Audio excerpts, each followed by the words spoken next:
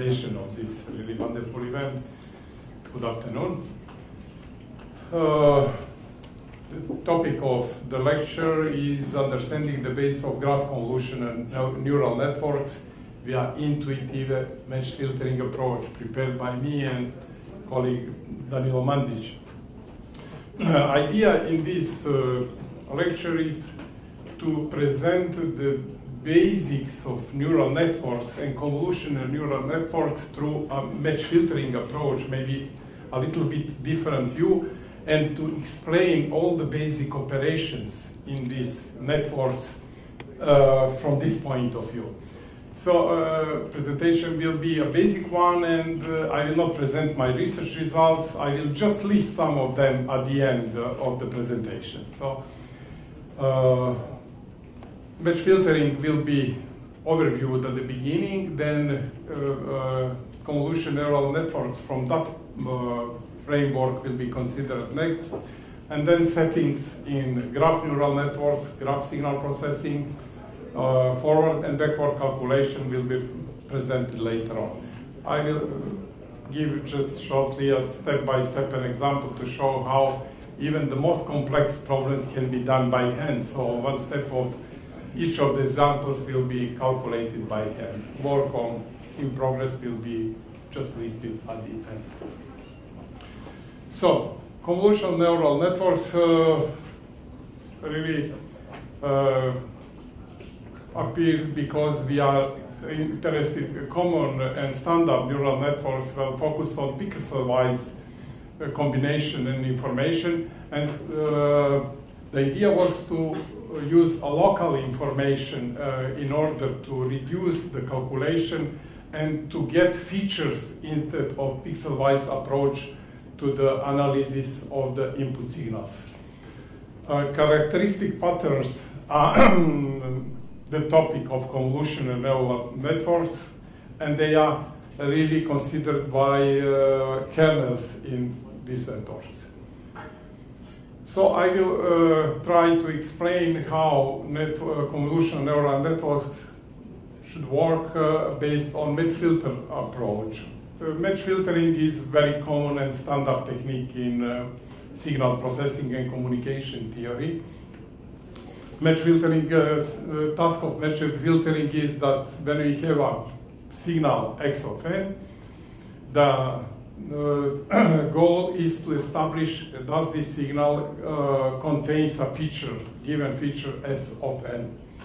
At certain and arbitrary position, of course, it is as usually assumed that everything is within heavy noise environment.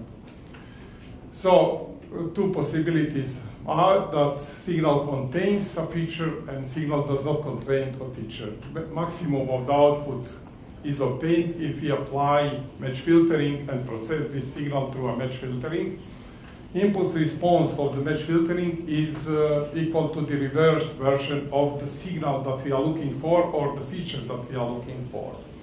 So if you apply mesh filtering, mesh filter to the input signal, we will get convolution with the reverse version of the feature, and maximum value of the output signal would be equal to the energy of the feature we are looking for.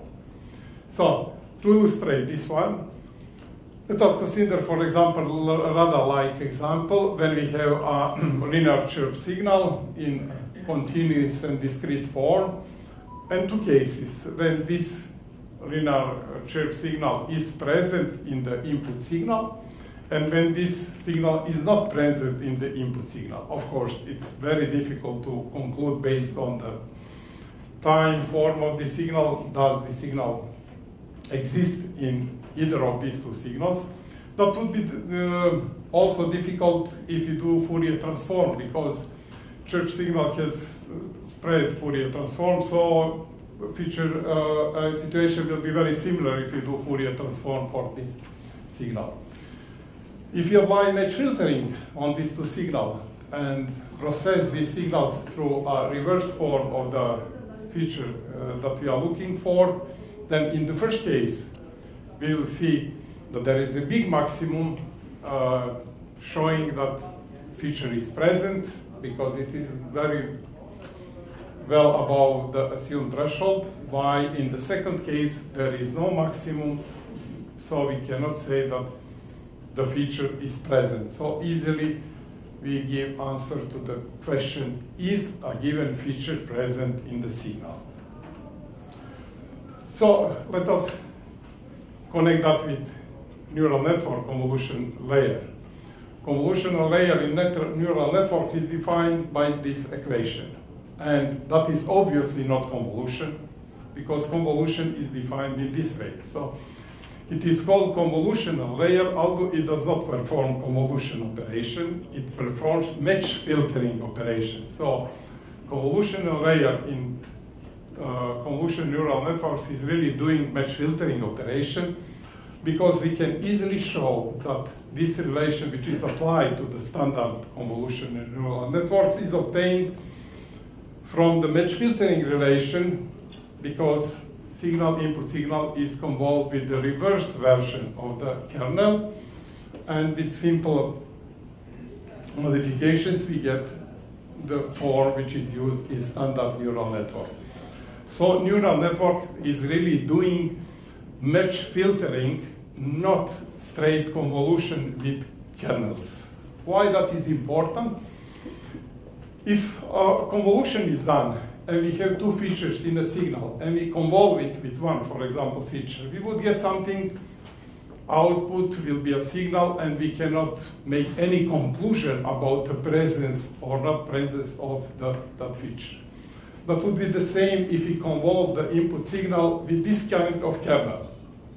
No conclusion can be made. But if we convolve the input signal in match filtering approach, then easily we see that the second feature is present, because kernel is a match to the second feature. Match filtering shows the result that second feature is present in the input signal. The same is for the first signal. If we apply match filtering to the input signal and the kernel is adjusted to that green feature. So that is comparison. Or if we do convolution, we would not get any indication about the feature. And if we do match filtering, what is really done in convolution and neural networks, then we get an obvious information that feature is present and which feature is present. So if you know that convolutional neural network performs match filtering operation, now we can easily explain several of most common operations in convolutional neural networks. That is the case for multiple features. I just explained this one before going to the operations. If we have more than one feature that we are looking for, and we want to detect which feature exists and if any one of them exists, we should make a set of features, exactly what has been done in convolutional neural network, and then we should find the output for the given input with each of the kernels from the set. Detecting the maxima, we would give an answer which of these features existed in the input signal. So to be a little bit closer to the explanation of neural networks, convolutional neural networks, consider now two features, very simplified, cats and dogs, in one dimension with very small number of samples, because I want to work by hand on this example today. So we have possibility that input signal is of this form or this form. This is a shifted noisy version of this green form, or shifted noisy version of this form. So we provide the input these two signals, and we want to tell which of these two features existed in the input signal. So once we do match filtering with first kernel, second we do match filtering with second kernel. In both cases, we do match filtering with both kernels, because convolutional neural network does filtering with all kernels available. And then in the first case, we get output signal for the first signal and first feature, first signal and second feature, first signal and second feature, second signal and second feature. So easily we see that first signal contains first feature and the second signal contains second feature. That is easily obtained from the match filtering output. So now we can explain some operations, because we see that for match filtering we are really... How do you determine the threshold? Threshold, for this one we should look just for maximum, and for example for neural network would be sufficient to consider difference between maxima. So that's why the fully connected layer would be added. But in signal processing, the threshold would be obtained based on the estimation of the noise added. So, for example, 2 variances of noise would be enough to get threshold with 95%. But for neural network, we usually want to decide which one is present. So we just compare these two, just comparison. And we say, yeah, this is present. Here we just compare maxima of these two. Since we are comparing maxima, then we can easily justify rectified linear unit operation, because output of match filtering is the energy. It should be maximum if the signal exists, if the corresponding signal exists. So just taking away negative values does not mean anything. We are looking just for maxima in this situation. We are looking just for these values. So taking out negative values just simplifies the whole network, because we don't care about that nodes anymore, any further. So in neural network science, we can easily apply nonlinear function and remove all negative values, because we are not interested in them if we consider neural network, convolutional neural network as a match filter. So we simplified very much further calculations, because all that vertices are set to 0. And we do not lose anything from that two cases. We do not lose any information, because the information is contained in the maxima. Doesn't matter which position is of the maxima or its value. So that is justification of why we should use nonlinear function, because we are not interested in negative values. They do not give information. Information is just in the maximum position. So max pooling easily follows. Why to use all samples? Because we are looking for maxima for kernel. So if we are looking for maxima, for maximum, then we can really do max pooling operation and remove neighboring samples. We don't need them. So we further can simplify all calculation in convolutional neural network. So max pooling is done, for example, in this case on 10 samples, 10 neighboring samples are connected, maximum value is taken. Of course, we will not lose maximum value we are interested in. We are keeping that value in this case, but in this specific example, we have 10 times less samples to go further to build a fully connected neural network. So from match filtering perspective, finding maxima really justifies max pooling, justifies nonlinear operation. They follow naturally from that framework. Why then? This is just a zoom in version of this max pooling operation, and why we should do that, and we will not lose any information by doing max pooling in convolutional neural network. So that is justification of that operation. Why average pooling is not used? Okay. Can you explain why you don't lose any information while you still throw away samples?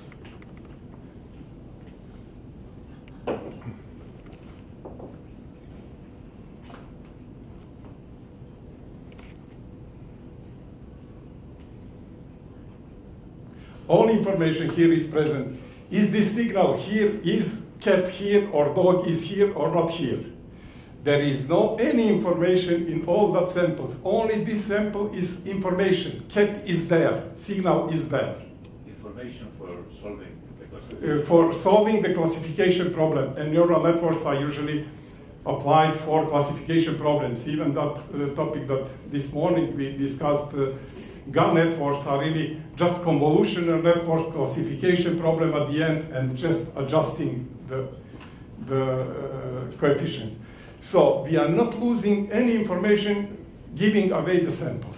As far as we keep the maximum, we should not lose the maximum. That is the only information here.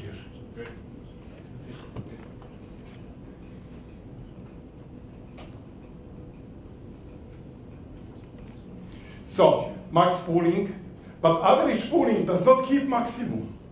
So it's very rarely used in convolutional neural networks because it can destroy maximum.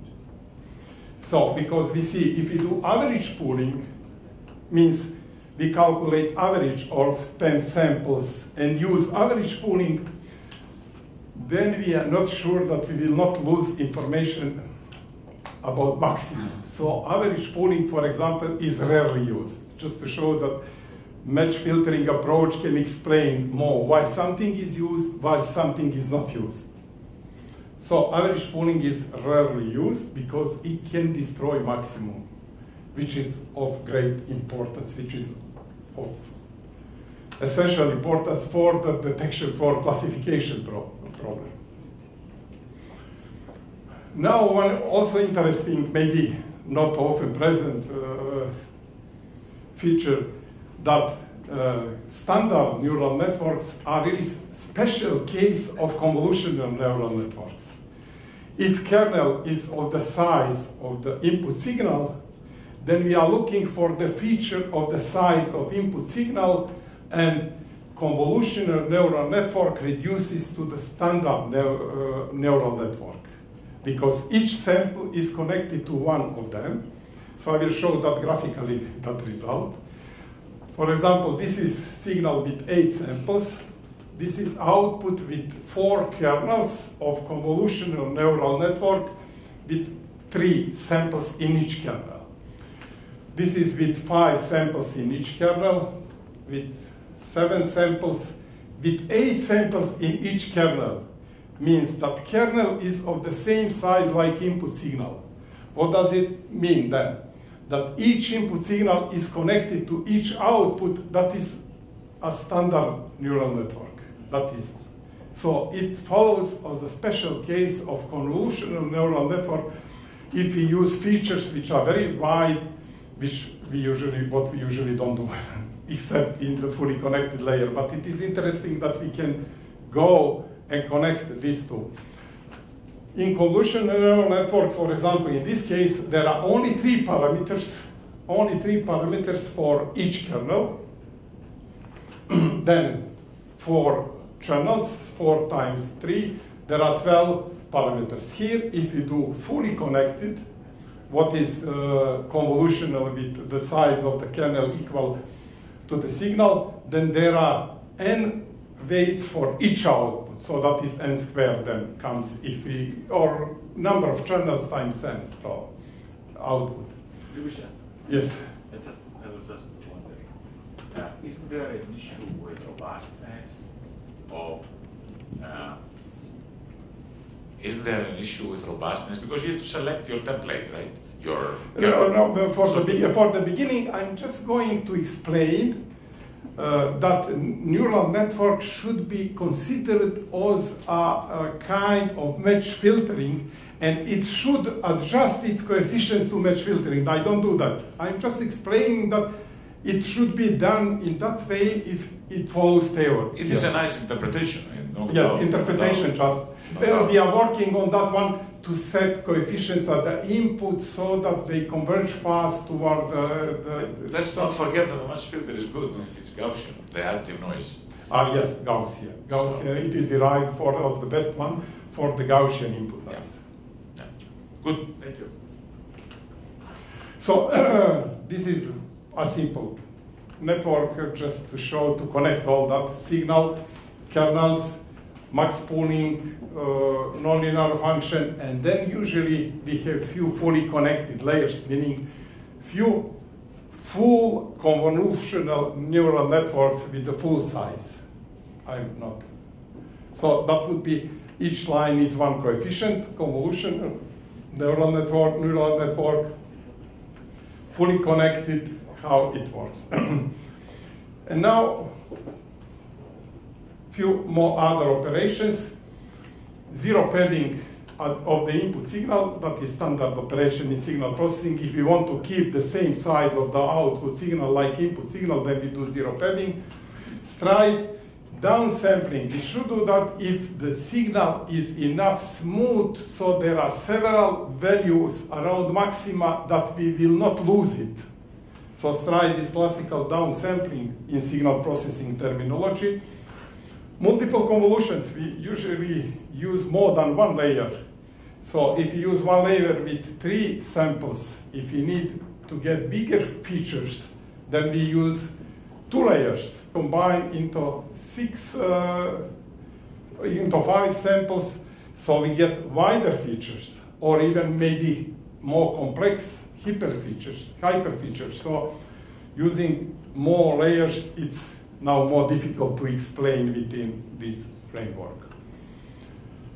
Softmax at the end, error function, and backpropagation that will be given in this, how it is calculated. I will be back to the backpropagation and match filtering approach in the convolutional graph neural networks, because it is more interesting there. What I would like always to do an example by hand. Even convolutional neural networks could be done by hand. So I checked this example with 2 features, very simple features, I did noise, so that has some realizations, randomly shifted, random noise added, and the task is to say which feature is present. So detection problem, classical one. So if you do that, it is possible to do everything by hand. Initialize, base, do, that is forward path. So you have that in presentation, I will not go through, and it is not easy maybe to see even the numbers. Backpropagation, and we get new numbers, and after the first one, I let computer work. I did not do more, but it is very interesting to do one iteration by hand before computer does its work. And now it's continued computer in 2000 iteration. I use 200 different realization in 10 epochs, because usually we do not have so many realizations for the training process. So we repeat some of them because it is highly overfitted problem, so we can repeat realizations. And we get this kind of convergence of fully connected layer coefficients, and that is training, just showing that everything works fine. Now, after I just review shortly classical convolutional neural network, before going to the graph neural network, I want to redefine standard neural networks within the graph framework. How to define them using graph notation and graph terminology. So here we see in standard convolution that we have signal, shifted signal, shifted signal. So what is all about is in signal shifting, and then adding to the weighted adding to the original signal to get output. So we can do that in matrix form in this way. So this operation in matrix form is like that one. This is agency or connectivity matrix. This is this matrix, and standard time domain can be presented on circular graph if it is periodic, or on a line if it is not periodic. So graph shift could be obtained by multiplying the signal with shift matrix A. So in graph terminology, filtering, match filtering, that is one kernel of convolutional neural network, is shifting the signal, multiplying by the coefficients, and adding to the original signal. So this adding shifted signal is the aggregate phase, and adding it to the original signal is the update phase.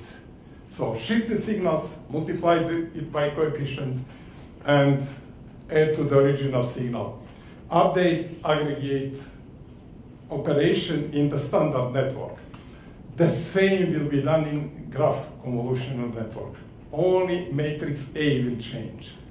So if you understand this, how it works in the standard convolutional neural network, and this kind of notation, then nothing changes for graph convolutional networks. The same could be done if the shift is not directed. For undirected shift, we have symmetric change that can also reduce to the standard Fourier analysis. Now we will introduce graph of the domain. So graph of the domain for standard signal processing is a circular graph or a line graph. So we see that all standard networks can be presented and algorithms can be presented as graph one on a circular or line network. Why to use more complex domains than the circular one or the line? Here we present an example of measuring temperature in different points. So if you put that temperatures on a line, there is no any sense to process this signal on a line, because these neighboring points are not connected in any way. They are just put on the line. Even if you do, if we apply spatial domain, these points are not connected simply according to the distance. Altitude plays big role plays, is it a point on the coast or is it a point on the mountain? So connections are much more complex than just connecting space or just putting a line. So if we connect similar points according to the geographical region, according to the altitude, then we see that each point has its neighbors. So if we connect for processing each sensing point by the neighbors, then we connect, for example, then we get aggregate written in this form. If we do connection of each sensing point with its neighbors, then we get kind of a graph of the domain. So it shows which sensing point each is important and connected with other points and should be used for processing. So here means the point 41 for processing, we should heavily take into account neighboring points, but not take into account other points. So when we collect all that, we get graph of the signal domain. Graph is a domain for processing of a signal.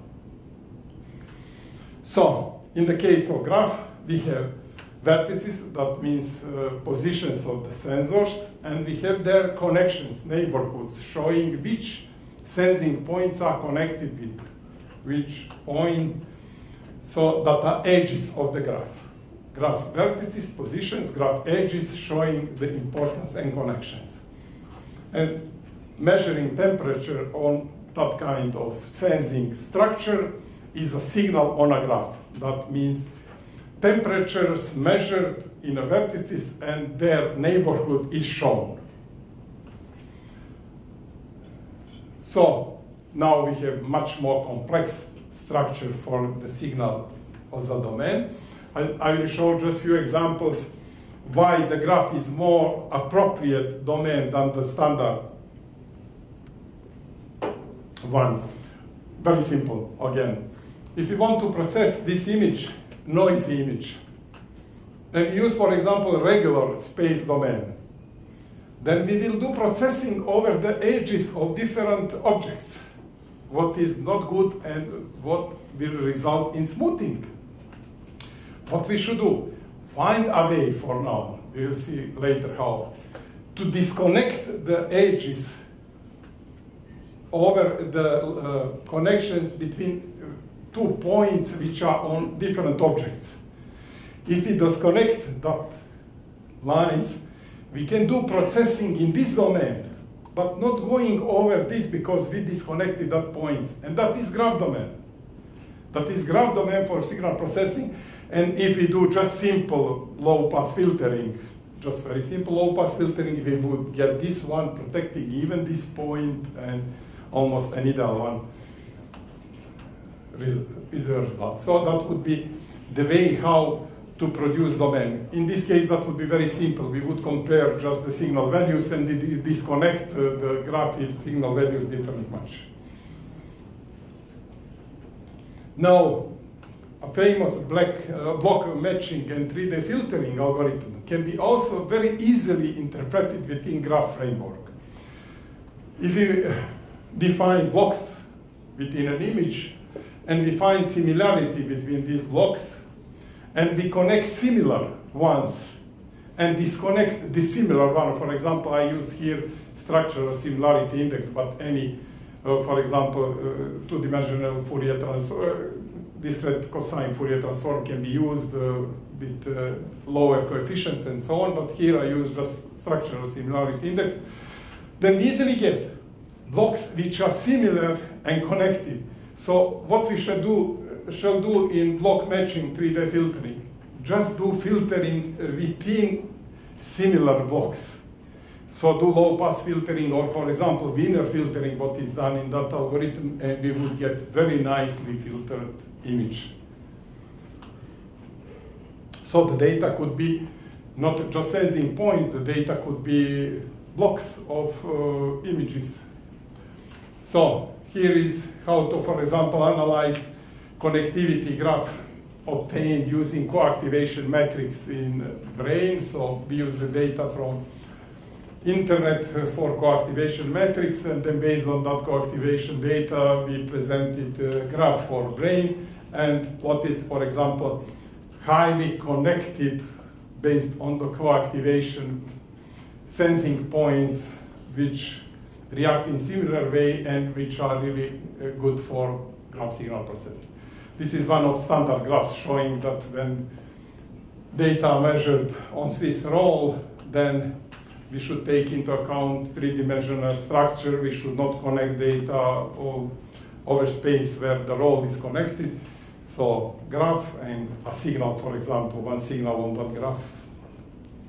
Minnesota road graph for data. So for now, I just introduced agency matrix as a connectivity matrix, but using that matrix, we would just aggregate the samples. Usually we don't need to aggregate all neighboring samples. We want to normalize them with the number of edges. That's how it comes to the degree matrix. Degree matrix is matrix which is equal to the weights of graphs going to one vertex, of the edges going to one vertex, so it does normalization. So if with that matrix, for example, that kind of shift, we do normalized shift, what is usually what we like more than doing a shift, than doing just aggregate.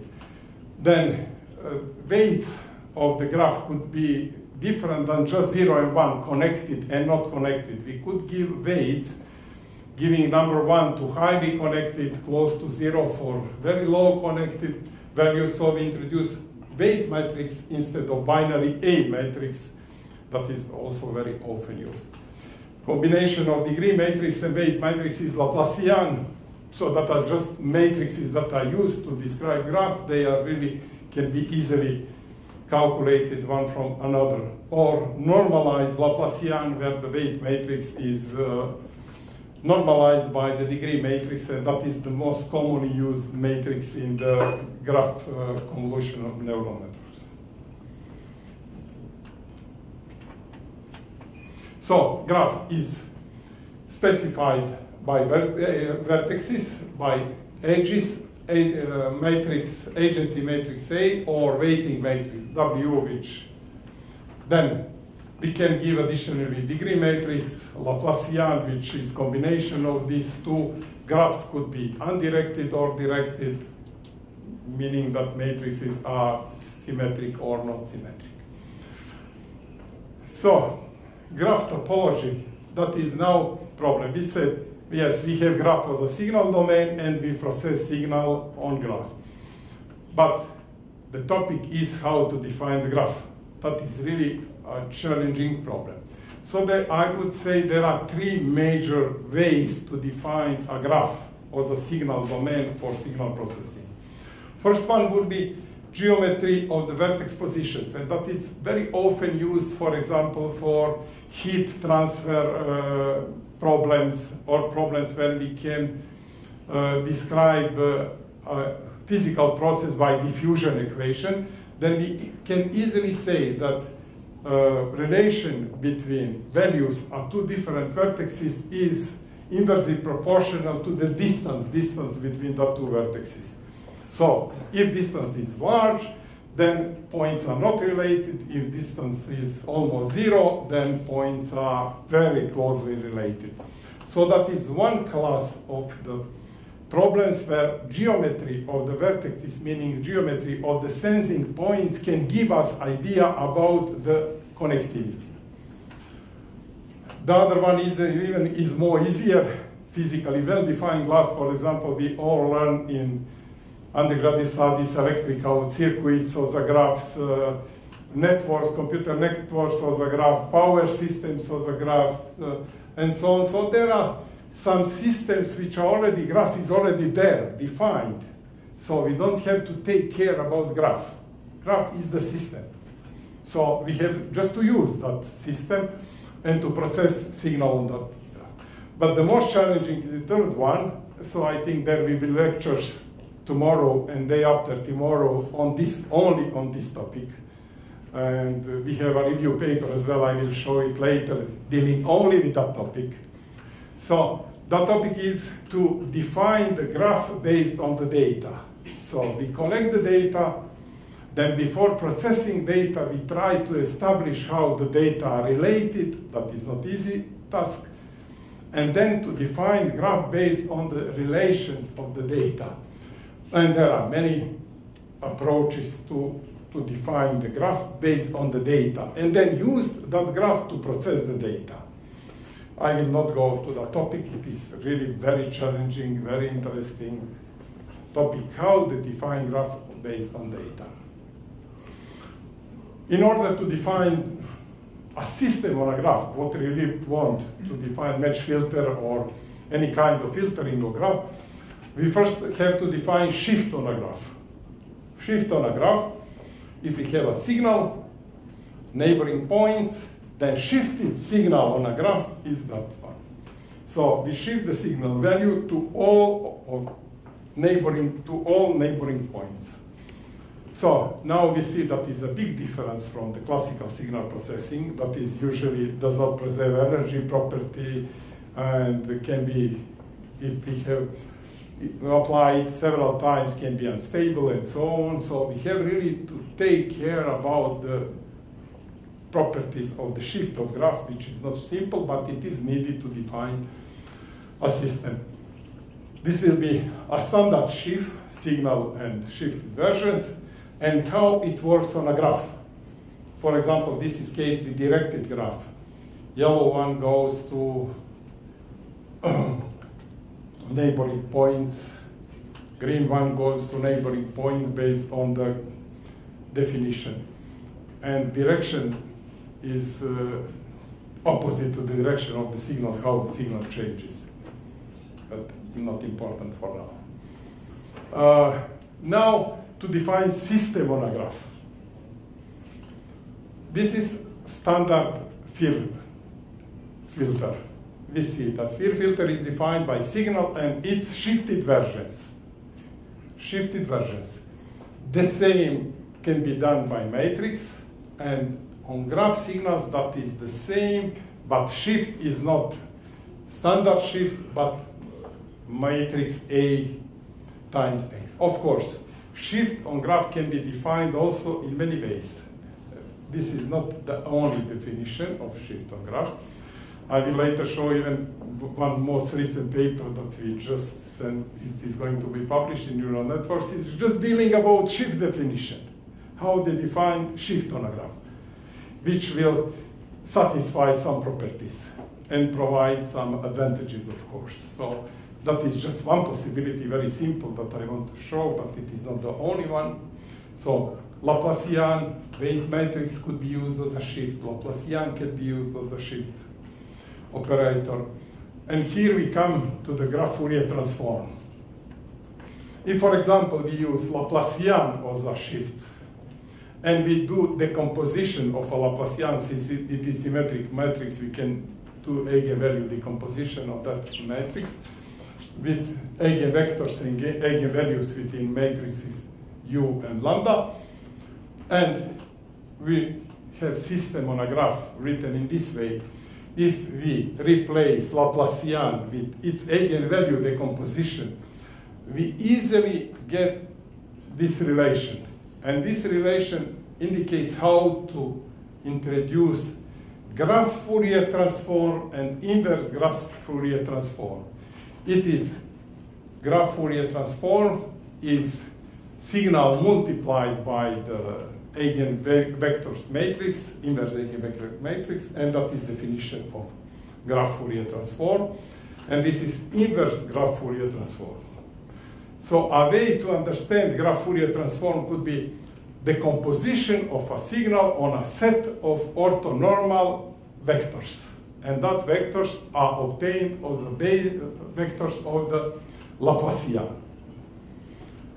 So, or the decomposition of Laplacian. Of course, instead of Laplacian, we can use any other matrix, like, for example, A matrix, W matrix, and so on. For example, if you use A matrix that was shown before on a circular graph and do the composition, we would get exactly the Fourier transform. So if we do the composition of agency matrix on circular directed graph that I showed before, eigenvectors are Fourier basis functions. So we get exactly the Fourier analysis. The Fourier analysis follows as a special case of graph Fourier transform on a circular graph, directed and undirected. So this is first eigenvector in classical Fourier transform, second, third, 30th, and so on. If we do that the same for this graph, first one, again, is constant value, second, slow varying, and so on, fast varying one. On more complex graph, the first eigenvector, constant vector, slow varying vector, all positive, negative values, we see similarity between Fourier analysis and graph Fourier transform. It can be easily shown that eigenvalue represents the smoothing index of each eigenvector. Smoothing index shows how fast the eigenvector changes. If eigenvector does not change, then its eigenvalue is 0. If changes slowly, then eigenvalue is small. If changes fast, eigenvalue is big.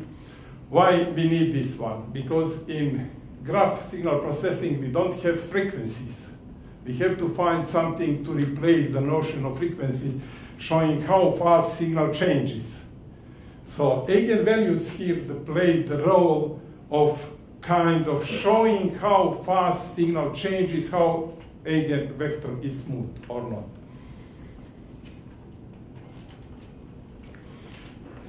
Spectral vectors also are introduced based on eigenvectors, because we are really customarily looking at the eigenvectors, for example, Fourier transform vector, Fourier transform basis functions, in this way. For each vertex, there is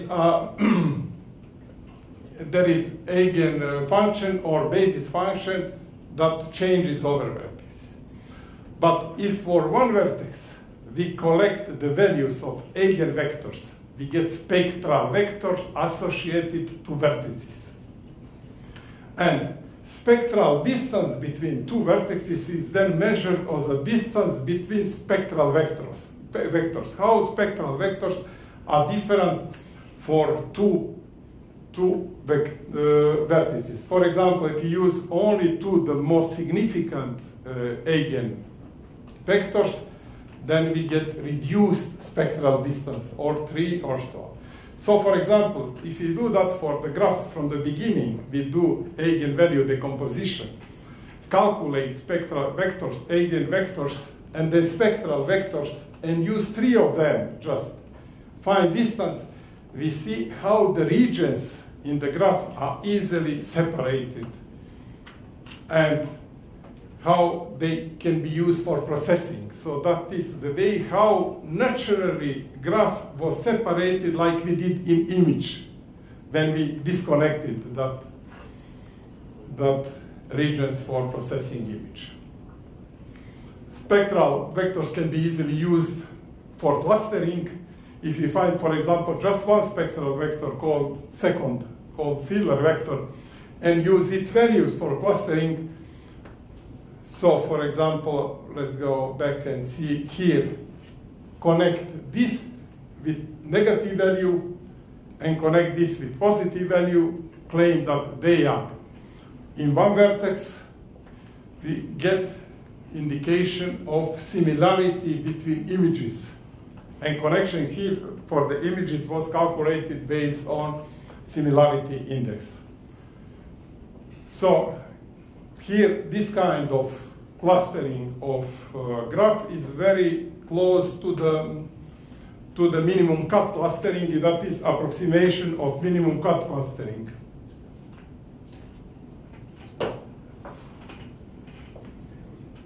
Another example of classification.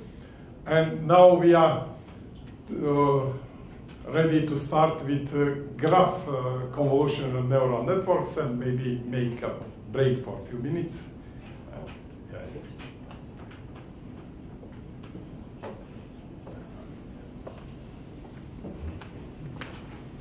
Sorry. Will you break? Just for a few minutes. So in graph convolutional neural networks, only I have not seen that anybody used higher than first order system. Only first order system I use. So just to connect it with the standard neural network, that would mean like we use M is equal to just two samples, sample 1 and neighboring sample. That would be relation to the classical convolutional. In graph convolutional neural network, only system of the first order signal and its neighboring points are used as a system.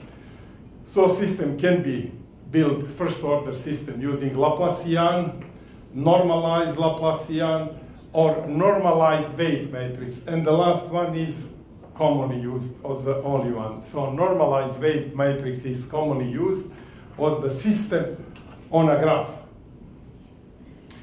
And now that is system on a graph for multi-channel. Of course, we have more channels. We use many of these first order systems on graph. So we use K first order systems. And now I want to connect it with match filtering. Now back to the match filtering topic. Is this related, could this be related to match filtering? Do we really look for features in a graph that are of the first order obtained by a signal and its neighboring points? It seems like we are doing that. So, but to show that we other first order systems, we have to introduce match filter on a graph.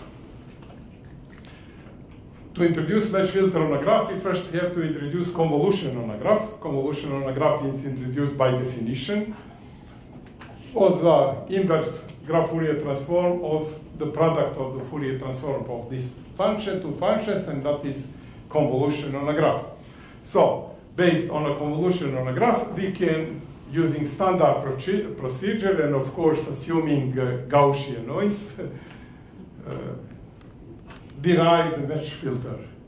It's again has very similar form, derivation of match filter like standard filter. But what is problem now? Problem now is that this is solution, and now this does not work like in ordinary system. So now we cannot say that match filter is a reversed version of the original signal. It's much more complex. Because that is ordinary filter, just to show that it works, and in ordinary filter everything is fine, match filter. But in this one, this function is not a shift. This function is just multiplying eigenvector with a desired, with a looking function we are looking for to produce other function. That is quite complex. So at the beginning we say we are stuck. We cannot go forward with this idea of match filtering and to extend it to graphs.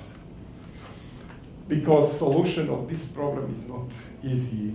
It even is not much meaningful, because if we have, for example, just a second order system with two coefficients, each impulse response is spread over all vertices. So even if we can find it for large graphs, we cannot calculate, we cannot use that one, because large graphs can have millions of vertices. So we cannot use any approach that uses all vertices. We have to reduce the calculation.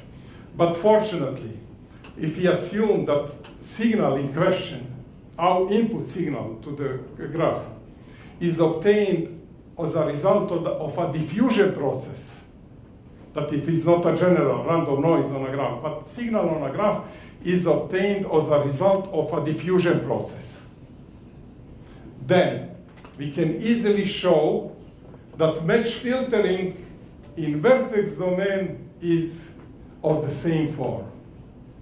So we can use the same approach, but with the assumption that the signal is obtained by a diffusion process. If we can do that, we can continue at least for demonstration. Of course, I would say that this assumption can hold or cannot hold, depends. So if with that assumption, then we get the same result like in classical signal processing. That graph filter is obtained, has the same form match filter like transfer function of this diffusion process. Of course, still we cannot do that in the vertex domain, in the spectral domain, because no operation should be done in the spectral domain. Because, for example, if you have an image of 228 times 228 pixels, number of vertices is 50,000. One Fourier transform calculation is 10 to 9. So no application of any spectral domain calculation. Spectral domain can be used here only as a description and not for calculations in all real graphs.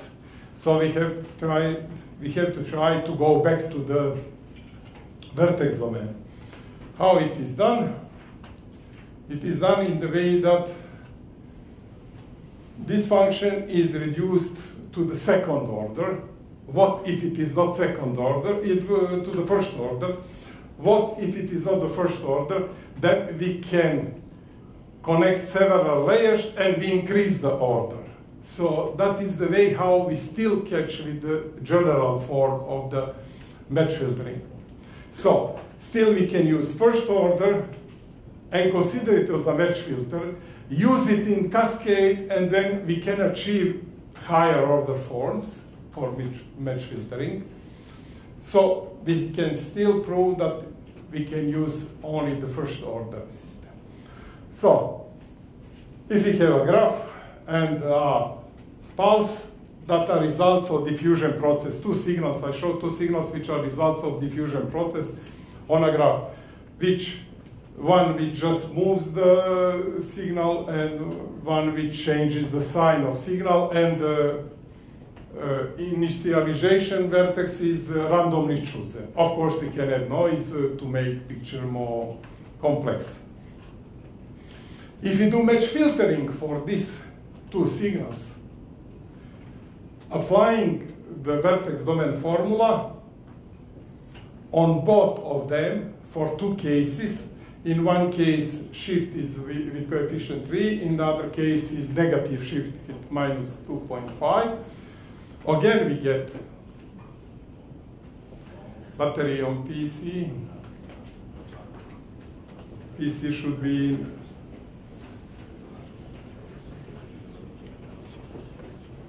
we see match filtering impulse responses are not applicable, but I just calculated them and did match filtering of this signal with this graph based on the first definition. And we get the result showing that convolution of graph convolution with match filter produces energy of the feature we are looking for in both cases. So that is the same results we had before. But implementation is done in the vertex domain, not in the spectral domain as I did just for example and for checking the results. So we convolve input signal with different features, two different features. First one says that first feature is present, second one says that the second feature is present. So again, on this kind of input signals, match filtering framework works to understand the further steps. How would a convolutional neural network look like for that one? So here would be enough to have two channels, but usually we use much more channels than two. That are two first-order systems. We can apply, of course, nonlinear operation and add fully connected layer, softmax layer, and detect which one of that two features existed in the input signal. Other forward propagation in graph convolution neural networks are the same like in standard, so no need to talk about them. Just a few words on back projection before I go to example. Back projection, that a standard formula for back projection, but for graph, we see that gradient vector, gradient coordinates are updated according to this formula, which are match filtering formula for the error, delta error, and corresponding graph. So there will be no update if the error is orthonormal to the shifted version of the graph of the signal. If the input signal shifted version are orthonormal to the delta error in some layer, then this will be 0 and there will be no update. So still we see match filtering interpretation. Should we do update of the coefficients or not? Again, I did an example by hand. First step and let computer finish. So feature 1 with plus, feature 2 with minus, form two features with shifting, added some noise that are target signals, calculations all done by hand, forward, backward, and then let computer do the rest. So we see nice convergence and testing results showing that all are detected. Here we can do max pooling in graph convolutional neural network, but graph max pooling is here much more complex. So we have to, not just to avoid, but to redefine graph if we want to use it in next steps. So I described here one max pooling operation where maximum value is used, graph is redefined, new graph is formed, and we can use that graph for the next steps. So if you do max pooling, we see that the number of vertices active to the fully corrected layer are reduced, And this network is much simpler than the initial network, and it produced almost the same result. Few words about work in progress. So, one is just we are working on that one, vertex semantic class activation mapping, in order to interpret graph, vision graph neural network. It is based on splitting image to the blocks, or in this original paper it was called patches, then establishing the connection, and then using that connection for processing in graph convolutional neural networks, combining them with fully connected layers from input image. We get final features at the last convolutional neural networks. We combine them using class activation mapping, and we see what is the output of combined features for this input when the bird is important. We see looks like a match filtering output, producing maximum where the bird was there. But few more examples. For example, this bird is of interest, so we follow this patch and this patch. In this patch, after iterations, it really produces maximum, showing that that bird is object of interest is in the patch. Here, object of interest is not in the patch. So it goes towards 0. So very similar to the example from the beginning, but much more complex situation, going to maximum value, going to 0 value. This is a paper just sent to define the new shift operators. Idea was to have bounded locally stationary random graph signals, and then to define shift operator, which is for signals that are independent, random independent signals, will preserve the mean and will be variance consistent in the case of large number of vertices. And this process, this shift operator defined in iterative way. It is shown that it is possible to define it, iterative procedure to define it based on the W matrices like that, and we use it in an example for filtering of the signal and improve the results. Danilo used some tensor data in a financial system, where financial system parameters with more dimensions are considered either in classical or in graph domain. So he combined them to show the connectivity between the data. Graph, multi-graph can be applied to tensor network as well, using tensor signals on the same graph or combining the graph for different dimensions. One of the papers that we did 2 years ago was to define optimal clustering of portfolios, and this was an example using 100 assets, finding their connectivity and splitting them into clusters, and then calculating wealth, what would be obtained if that strategy was followed on the market. Cuts are standard cuts that are used, so we see the improvement that we obtained. That one. Few papers we were working on underground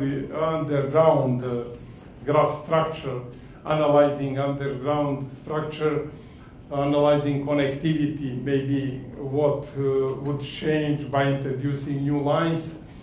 See, as a signal, we consider the inbound and outbound passengers in the morning and afternoon. That was an example of London ground, and analyzed dynamics in this graph.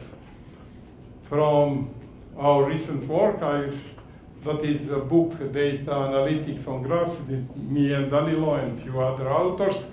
And that book is really a collection of 3 papers. That is one of the machine learning on graphs. That is third part of the paper. One lecture note earlier published about explaining why the graph domain is so important and how to use it for filtering of signals. Other signals is vertex frequency analysis, which generalizes time frequency analysis on graphs, edited by me and Erwin Sejdic.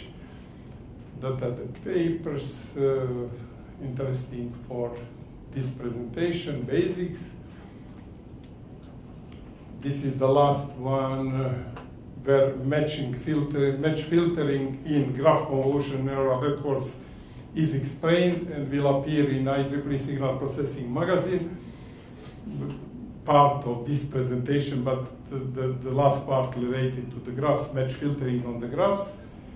And this is a 3-part paper published 2021 on 530 pages, dealing with first part with data analytics on graphs. Graphs have a spectrum on graphs. That was the first part, just graphs, properties of graphs, how to understand graphs, cuts, spectral cuts. Somebody asked me about cuts, spectral domain, minimum cut, and so on. The second part is data analytics on graphs, signals on graphs. Now, next signals are introduced on graphs and how to process signals on graph. And the third part is how to learn the graph from the data, how to learn graph and how to apply graphs in machine learning. And that's it. I'm ready for questions. Thank you very much, Professor Stankovic, for these inspiring presentations. And now I'm expecting questions from the audience, please.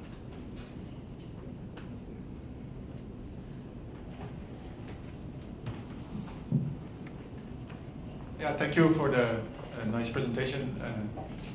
So I was wondering still about this matched filter interpretation. You said, okay, if it's a diffusion, then the matched filter is exactly the same. So can you explain that in a little bit more detail? It was not really clear to me what you mean then with, because a regular FIR filter is also a diffusion. Or is it like the inverse of an FIR filter then, what you call it? I'll go back.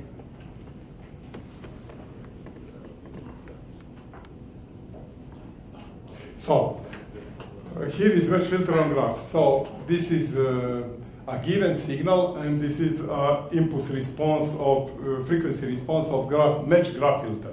In general, that can be anything, because here we can have white noise, and that could be a diffusion, but diffusion on all vertices. In general, yes, we can say, yeah, that is a diffusion, because on all vertices.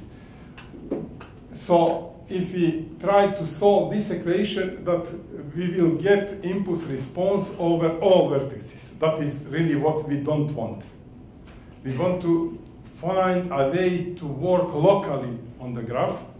So if we assume that the signal x, which is at the input, is a result of a, I would say, limited diffusion process, because if it is a result of a huge diffusion process, yes, you are right. Everything can be written as a result of diffusion process. But we really assume that it is a result of a limited, and not limited, but as a one-step diffusion process. So then we can apply filter. But just in order, then we can say, yeah, that is match filtering. So we get, I would say here we need a small step diffusion process. Just in order to explain that this principle can hold, maybe not for a few, but just for several, I wrote this equation, because connection could be that one. But in any case, we do not assume, for example, on a graph of million vertices, that diffusion process is obtained as 100 steps. But could I also say, why is it not going to the inverse, right? Because here I could also have an inverse filter, right? That leads to even to a peakier result, right? If I could find the inverse of my H instead of matched. Of course. In the first one, I found inverse filter, and that is inverse Fourier transform of that filter is this one, so I did it, calculated that one. But then calculation was done on 2 ways. But the idea was just to try to work with us. Let me go at the beginning of presentation, related also to this one. Because also here, when we are looking for features in classical neural, we're just trying to find features that can be described by few neighboring samples. So that's why that was idea to go to diffusion with few steps. Okay, thank you.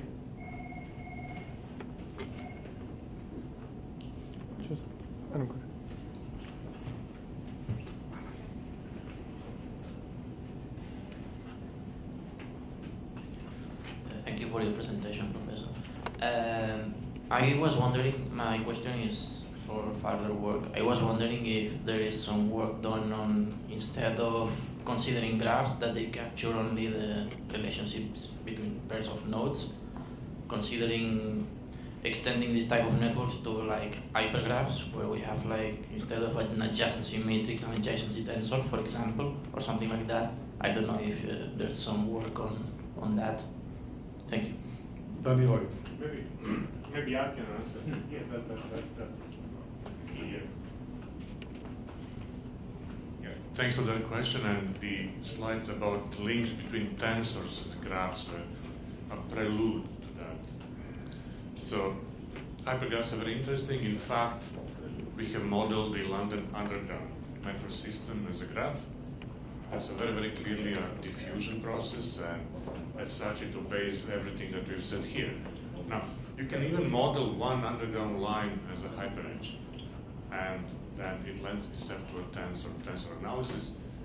Not everything is very simple, because one hops in that setting. So if you live in a big city, you would not travel one stop by a metro, because it's expensive and you spend a lot of time waiting for the train, and so you would walk. So this one neighborhood is maybe not the best way to model such things. So there's several extensions we are working on jointly, and it's coming up soon. Yeah. The problem is that it's an uncharted territory. It's kind of a little bit more difficult to make progress. Yeah. Thank you for that question. Thank you, Ljubisa. I have a question somewhat related to this one. So, can you show the coast of Montenegro? Specifically. Yeah, it was there, but I want to go back to the temperatures. Yes, the temperatures. You have flow resistance, but Is to the nodes particular values, for example, temperature. But one can also define the nodes with features where the features include the location, the altitude, and the temperature. In that case, you get this beautiful property of exchangeability of all the nodes. The joint distribution does not depend on the order, and you can do what you want. Have you done any work with this kind of definition of graphs? No, we just have done with fixed vertices, and that's all. We did with this example, we tested this example by again learning the graph from the data as well. So we did all that, played with all this system in all the ways, data, processing data, learning the graph from data, but we did not work with changing position. So maybe we can think about that one. We assume that locations are really close to the real locations of the sensing meteorological points, and how to process data if they have some problems in measuring the data. So that was just an initial idea to explain the graph. So actually, the graph convolution. For graph neural networks, the graph convolution requires. For graph neural networks, the graph convolution requires the data X, the features. The graph alone is not enough. For otherwise, how do you interpret convolution? However, there are other methods that can do both. Can work only with adjacency metrics, but they can. That Ljubisa presented requires an excellent diffusion. But just to talk about the hyperparameters, the other question, there have been people who look, so like Sergio Barbarossa, for example, has worked on simplicity. So basically, it could be possible to define higher order convolutions, like not in 2D, but in 3D or 4D. It should be. That's what the comment on hypergraphs was relating to, right? Because typically on a graph, you have standard correlations. So if I have a vector in one node and a vector in another, I look at the correlation coefficient, it's very high, then I declare there's an edge. Yes. Yeah, that's but correlation is not a good way to estimate the I agree. I have advocated because it accumulates indirect. No, the only problem is that the main problem is in two flavors. First of all, it does not take care of the mediators. So you may have node 1 connected with node 3, yes, and node 2 connected with node 3, but the 1 and 2 are not connected. Are not connected. So that correlation would give, but precision matrix would elevate a little bit and lasso graphical. Precision matrix is better. Yeah, precision matrix would elevate. If it is not singular, it will work. That's true. But it is commonly singular, so we have to go The other problem with correlations is that they are symmetric creatures. Yes, so they cannot so it would directionality. They cannot handle directionality. Exactly. Eh? True.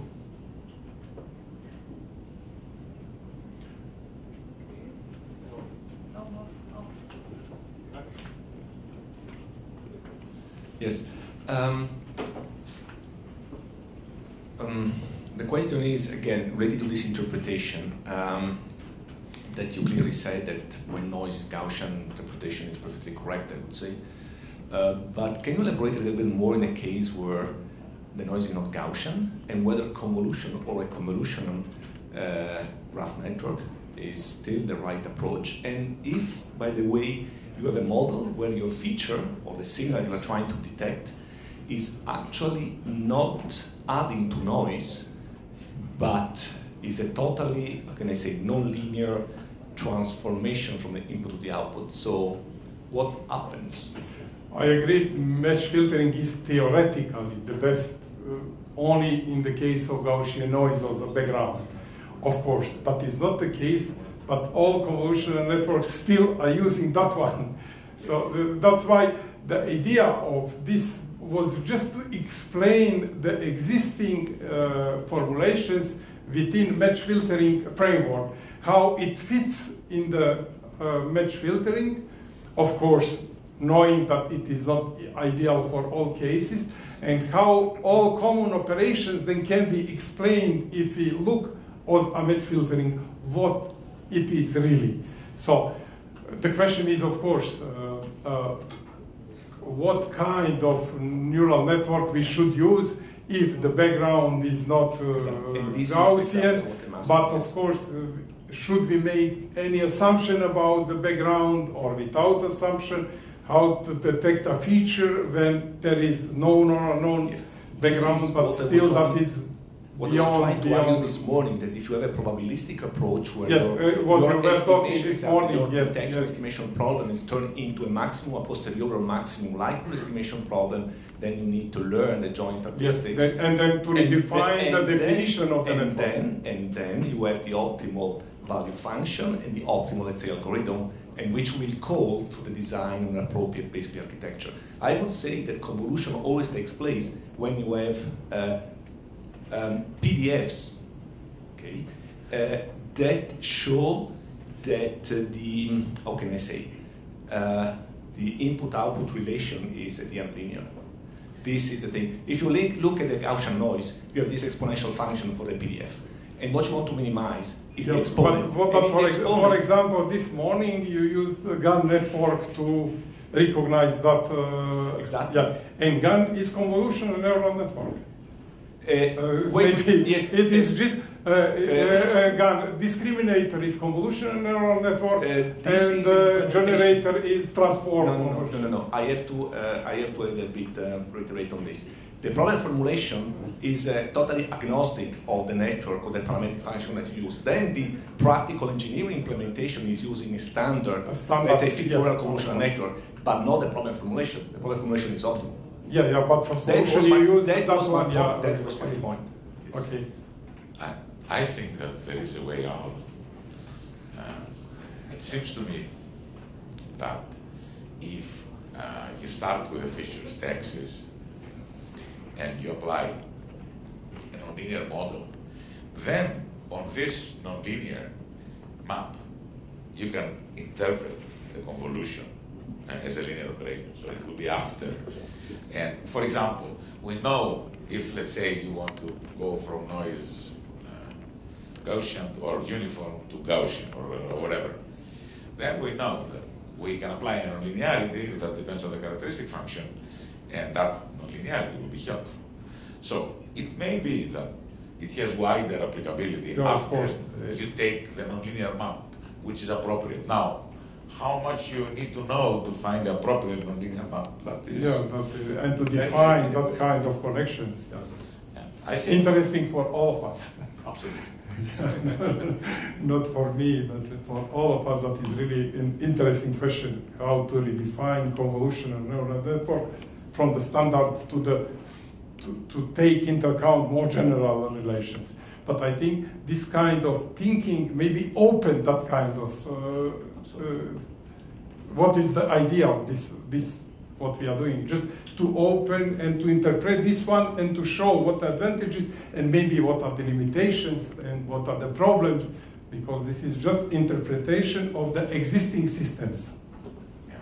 But from another point of view, so maybe showing and even causing this kind of discussion and how to change it.